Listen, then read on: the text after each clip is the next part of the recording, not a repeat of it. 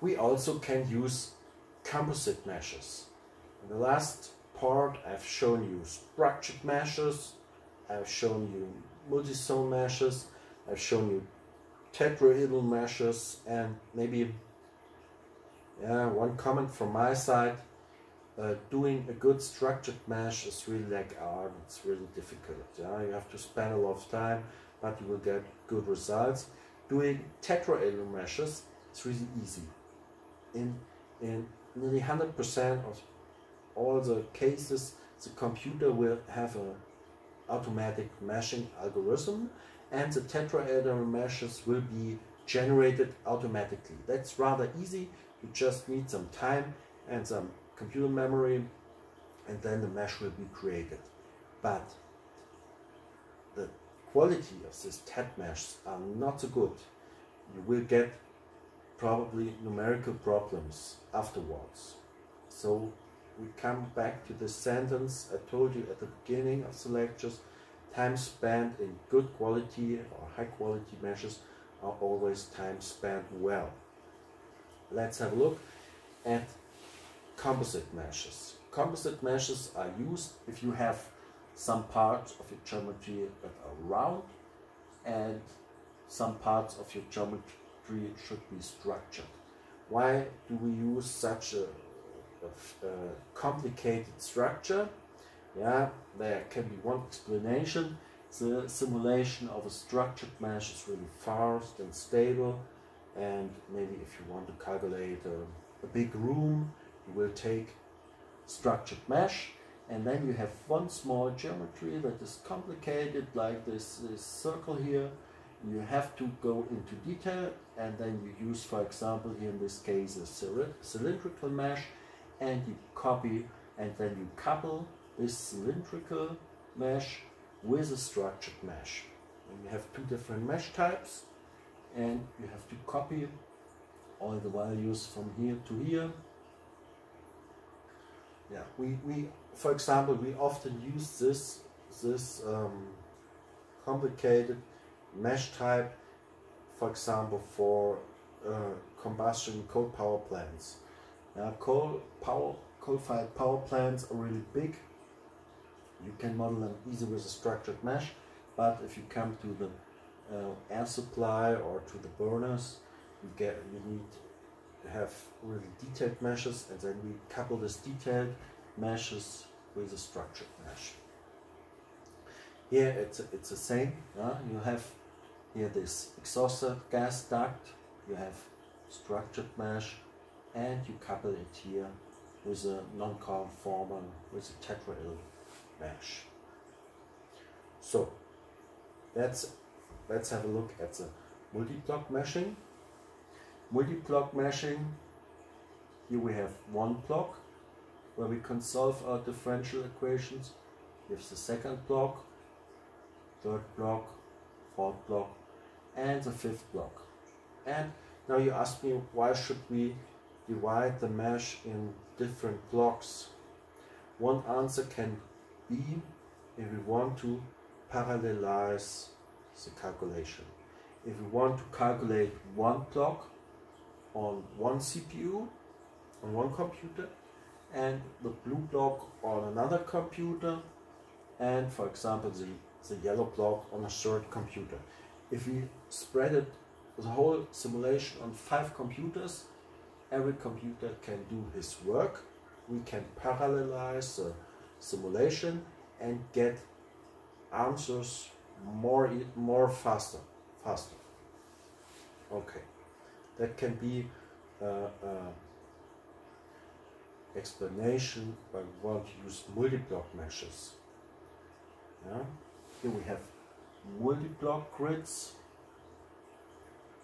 and we have here boundaries between the blocks, and we can have single block meshes. Okay, so I summarize a bit all the things I told you. We can have triangle elements, we can have quad elements, we can have hexaedral or tetrahedral meshes, we can have hybrid mesh geometries, and we can have non-conformal meshes. Okay, here's also a geometry of a manifold of an engine, yeah, and this is now a surface mesh. Okay, and there was important to get a good quality of the mesh in the wall, in the near wall region.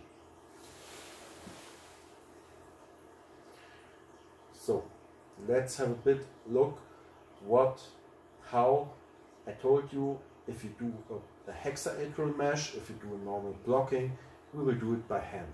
But maybe if you already have some experience with ANSYS, with a mesher in ANSYS, and you use tetraedral meshes, you saw they are often automatic, yeah, automatic meshing. How does it work? At first we have an initial mesh, more coarse mesh, yeah, you just divide everything in small slides. Then we refine the mesh here at the boundaries, and then we choose several zones where we refine more and more. So have a look at the mesh quality. Mesh quality is a really serious topic because you can generate easily. In most cases, if you use hexa meshes, the quality is really good. But if you use tetraedral meshes, the quality can be more problematic. You can have skewness, smoothness, or bad aspect ratios. So here we show problem of skewness of the angles definition, and how can we calculate the skewness? Yeah, we can just calculate the angles divided by these factors. And skewness, a high skewness means really flat angles, which is difficult for the numerical solvers to solve. So, good is always a smooth change in the cells. If you generate your mesh automatically, make sure you have a smooth change. Large steps and jumps inside the cells lead to bad numerical stability. Or look like this. That's always a good quad. This quad has a good aspect ratio. The lengths here and the lengths here are really similar. This means high aspect ratio. One side is really short, one side is really long. This will be a bad numerical solution. If we have a look at the triangle here, the aspect ratio of 1 means good shape. If we have a high aspect ratio of the triangles, really sharp angles, one side is short, another side is really long, this means bad quality and the solution can struggle. Yeah. Here's also good shape. This is a high skewness with a bad shape. Here's nearly no skewness, really high skewness. That's a bad cell geometry.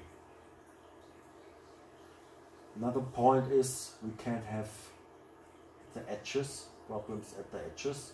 And sometimes if you do the meshing and you're not really interested in the details here at this small edge, you just cut it away, you delete this cell, and then you don't have any numerical problems anymore. Okay. Here's a slide. I think you can read it on your own. And this is also type of a bad quality, better quality. Okay, let's have a look at another quality aspects. let's have a look at our flow field. If you calculate or simulate the flow field via a wall, and you have just a coarse mesh, the resolution is not good enough to get the quality here like in this case. You want to have a better quality, you have to make a finer mesh.